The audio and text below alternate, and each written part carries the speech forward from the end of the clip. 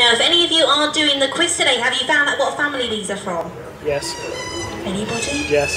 Yeah, what? Badger. Badger, yeah, brilliant, mate. Yep, so badger, soap, mink and a weasel, these are the same family from. And lots of people assume that our ones are babies, but they're 9 years old, they're fully grown. These are just the smallest species of otter you'll find, the Asian short-clawed otters. And they're being quite noisy as well at times.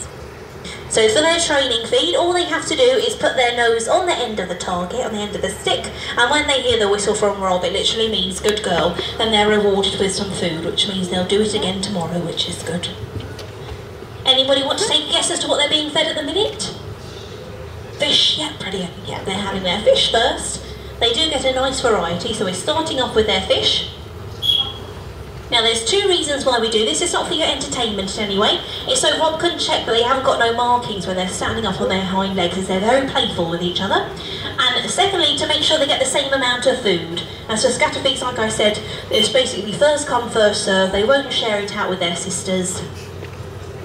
So they'll all try and race round and try and find the most for themselves. Now lots of people, these are really popular creatures here at Sealife Birmingham, and people get very excited to see them, think they're really cute, but the thing to remember is these are really dangerous. So in order to keep our otters, we actually have to have a zoo licence, and in zoos, animals are put into different categories depending on how dangerous they are. So in the least dangerous category you find things like butterflies and stick insects, and in the most dangerous category you find lions, tigers, bears, and these guys, the otters. So we can officially have those if we wanted to here.